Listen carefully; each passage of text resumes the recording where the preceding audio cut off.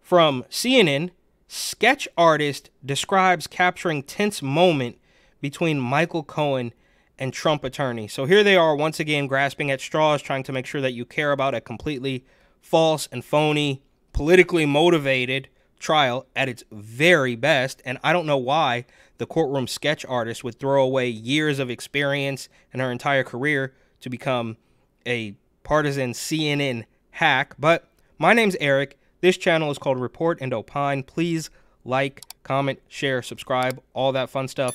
I'm absolutely begging you. I'm begging you, please. Come on, please. Because the algorithm is a beast. It would help me a lot and it would cost you nothing to engage with the content. But if you want to help me a little bit more and spend some money, go ahead and buy my book, New York City 2020, Gotham Unglued, on Amazon.com. That link will be in the description.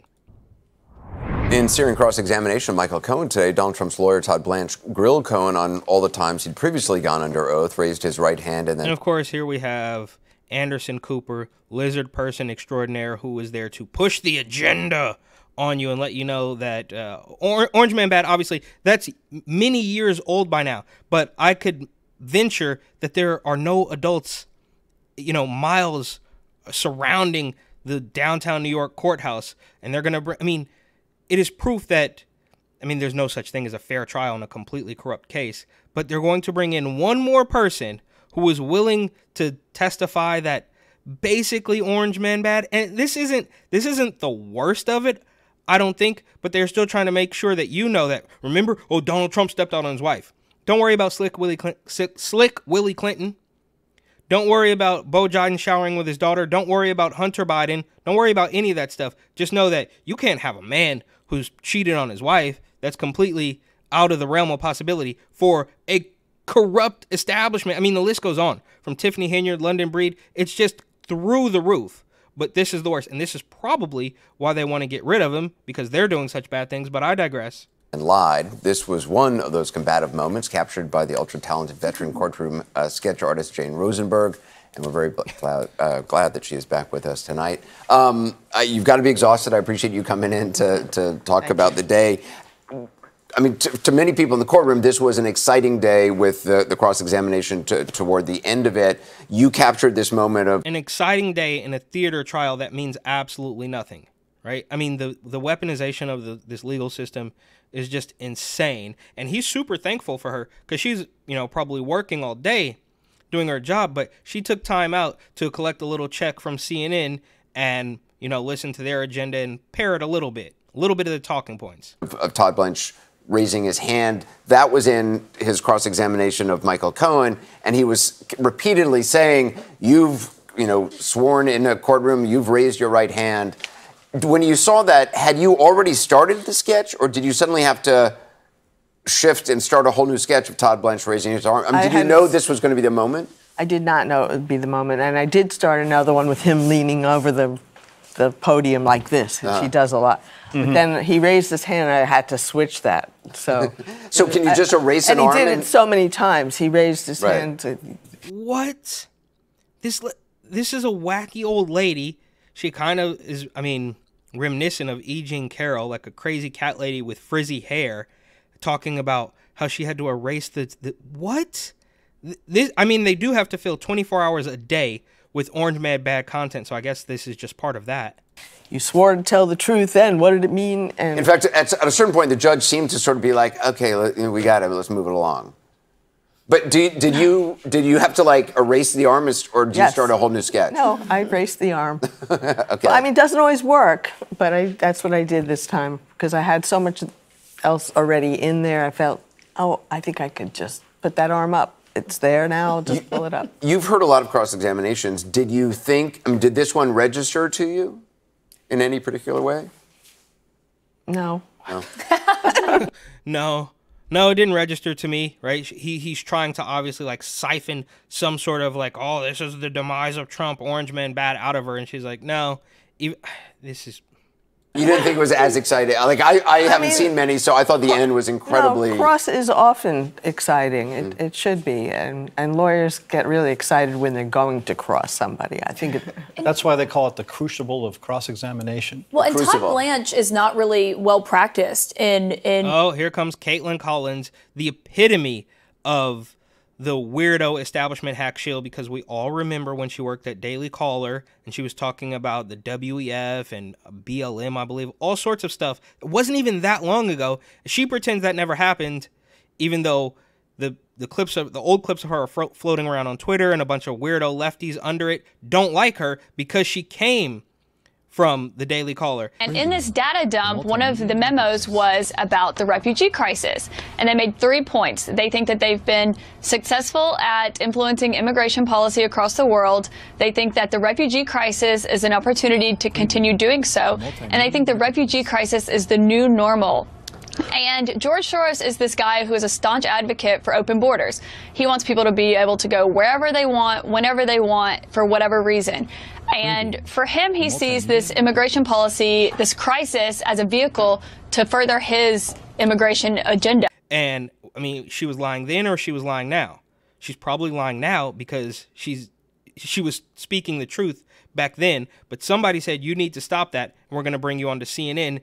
And she went along with it. A cross-examination. I mean, I think he would even acknowledge that. And so today was really a big test for him. And so for him to kind of have, this disbelieving tone in his voice as Michael Cohen was answering his questions, raising his hands, raising his voice, kind of this high-pitched voice at times to kind of say, no one can believe what you're saying, Michael Cohen. He seemed almost apoplectic at times, like, are you kidding me? Yeah, he would say, are you finished now? Please don't give a speech. I understand your characterization, but we just read it. Nothing on that letter is not the truth. And I'll just say one moment that I noticed today was after a break, they were walking back in the room. Normally, Trump strides in by himself. He's at the front of the room. He comes in alone, and then everyone trails in behind him. So this is what constitutes as, I guess, news on CNN. Right, the courtroom sketch artist who is, I guess she doesn't weigh in on the case at all, but she's obviously become a partisan hack. And then Caitlin Collins talking about how Trump walked into the room. Like they're just looking for anything to keep this top of mind, even though it's not really working, right? Like all of these people should. Okay, so anybody involved in the case, I would venture to say, is compromised. Now, they might have one rational person on the jury, and I think that's all they need. But on the other side of town, up in the Bronx, there's a 30,000 person rally. He and Todd Blanche are walking side by side, kind of talking to one another. You never really see Trump like that with his attorney walking into the room. No, you're right. He's always behind him, Todd Blanche. Okay. And so they walked into the courtroom in a different order. What's the point? You said that to say... Mm-hmm. I will say that in some of those more shrill Todd Blanche moments, including the two at the end where he confronted Cohen and there was an objection and the objection was sustained, those were moments the jury paid, I thought, hard to discern attention. They were very attentive. You couldn't read them. They were visibly annoyed with Blanche. I saw eye rolling, looking away. It was too much. And Trump's lawyer. Oh, they were annoyed with him. So we lobbed all this at him, and we don't want to field questions from his lawyer. Okay. It detracted. It shows his lack of experience because it actually detracted from the point he was making. He would have been better to let the revelation that he had elicited from Cohen breathe rather than being objected to. And just let the liar talk. Let him try to take down Trump and don't stop him at all. Is that what he's saying? And you'll know, okay, well, there is one black lady there, but for the most part, I mean, they're all awfuls. Even the gentleman on the panel. So, okay. I take that back. There's only two women. One of them is black, but then the rest of them are quite clearly awfuls, demanding that you capitulate to their demands. Loud and unpleasant. It looked to me like the jury was not liking Todd Blanche very much in those moments. Well, editorializing while you're cross-examining a witness is usually a bad idea. I mean, that's not what you're there to do. You're there. Bad from a legal standpoint, or just from a jury impact? From a tactical jury impact standpoint. You know, the jury's not interested in your editorializing. They want to try to get to the facts, just like every jury wants to get to the facts. They want to get to the facts? Look, I don't know. This guy used to work for Trump or Trump counsel in the first impeachment case or whatever. But really, they want to get to the facts? If they wanted to get to the facts, this wouldn't even exist, right? If they took the facts seriously, this wouldn't even be a case. Facts, but that moment with the hand raised and whatever, I'm sure that you dated your work and probably noted the time too, right? No. Someday that'll probably appear on Todd Blanche's office wall, I'm sure for a fee. Maybe. But there you go. I love critiquing lawyers as much as the next person, but every time I've talked to jurors. And here's Toobin, right? That Jeffrey Toobin, who of course was notoriously fired for touching himself on a Zoom call, but he's back and they pretend that didn't happen either. And if you want to use the same standard, then he should be fired and jailed as well. Almost always what you hear from them is, oh, the lawyers were fine, but the evidence was X. Yep. And they don't parse the performance of the attorneys as much as we do. And I think, this is one of the great things about the jury system, is that I think the evidence actually matters a lot more than the performance of the lawyers. The person who does parse the lawyers is definitely Trump. Yep. And I mean, if our friend Arthur Adalia was here, he would say, Trump, his other attorney, Susan Necklace, has way more experience in doing a cross than Todd Blanche. But once that moment happened... Yeah, he should have picked a woman. I mean, it will never be enough. It will not matter until this man meets his demise. They're going to continue to find any and everything to complain about. And I was like, oh, okay, that's why Todd Blanche is doing this cross-examination. Trump is a very, he likes to archetype people and just sort of put them in their categories. I can imagine... What? As the exact same thing that CNN does? I would venture to say that that's not even true. Like, Trump's not really doing that, right? We all saw the clip of him up in the Bronx saying, we're all Americans. It doesn't matter whether you're black or brown or white or whatever the hell color you are, it doesn't matter. We are all Americans, and we're going to pull together as Americans. And you guys are the one constantly putting people in boxes, right? I mean, black people don't know what a computer is. Man, black people only vote Democrat, right? You guys literally do that. The projection is real. This is speculation, but I can only imagine him thinking, wanting to have somebody with the physicality of Todd Blanche, who is actually a very kind of broad-shouldered type of person, to be able to do that kind of aggressive, sort of in-your-face challenging of Michael Cohen. That Susan Necklace is an incredible professional, but that's not how she conducts herself in doing her job. And stylistically, it's a choice. Whether it will matter to the jury, I don't know, but it probably mattered to Donald Trump. I think that's a high theater moment. And although Jeffrey's correct to point out that it's still ultimately about facts, but it's absolutely not about facts. We wish it were about facts, but it's not.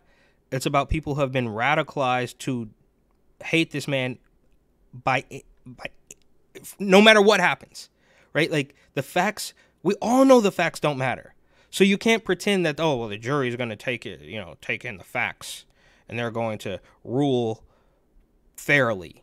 Right? The whole thing is corrupt. The whole thing is biased. So there is no such thing as fairness within that corrupt system. And I think me and the CNN talking heads would agree that the entire system is corrupt, but have a completely different opinion on why that's actually happening or who it's targeting. Theater moments, people are human. Facts are not everything.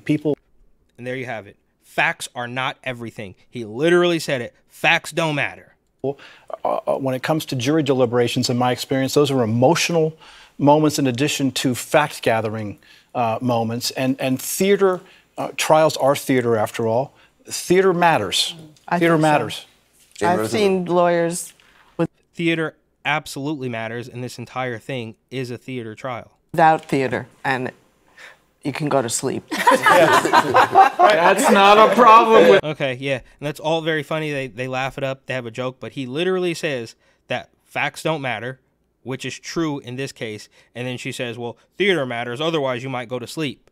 And they're highlighting this, and of course, letting you know that no matter what happens, just remember that Donald Trump stepped out on his wife.